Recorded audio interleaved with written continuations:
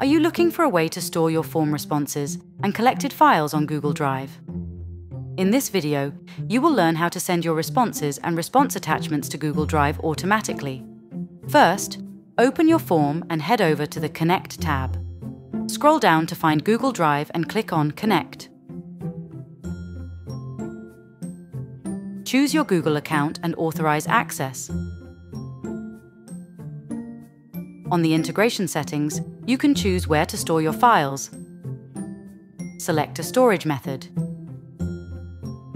Rename your document name for saving. Choose which answers to show in the PDF document.